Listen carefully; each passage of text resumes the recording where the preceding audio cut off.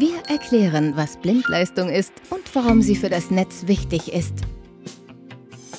Bei einem Spaziergang laufen Maike und ihre Freundin Mirai an einigen Strommasten vorbei.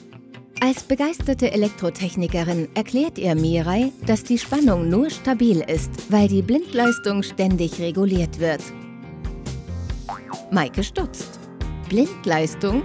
Was verbirgt sich genau hinter diesem merkwürdigen Begriff? Sie möchte mehr erfahren.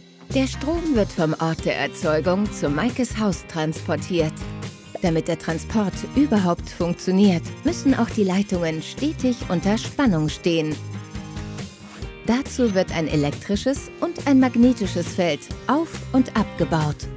Die Energie, die in den Aufbau dieser Felder fließt, wird als Blindleistung bezeichnet, eine Art Schmiermittel für den Strom.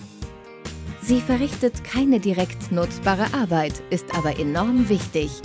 Die Felder werden 50 Mal pro Sekunde auf- und abgebaut. Damit sie bestehen bleiben, muss genug, aber nicht zu viel Blindleistung verfügbar sein. So wird dafür gesorgt, dass die Spannung immer gleich bleibt. Wenn zu viel Blindleistung im Netz ist, steigt die Spannung und alle Geräte und Elemente, die in das Stromnetz angeschlossen sind, können beschädigt werden. Wird zu wenig erzeugt, sinkt die Spannung zu stark. Die Felder fallen in sich zusammen und der Strom kann nicht mehr transportiert werden. Maike sitzt also buchstäblich im Dunkeln. Maike versteht. Blindleistung sorgt dafür, dass das elektrische und magnetische Feld aufrechterhalten wird.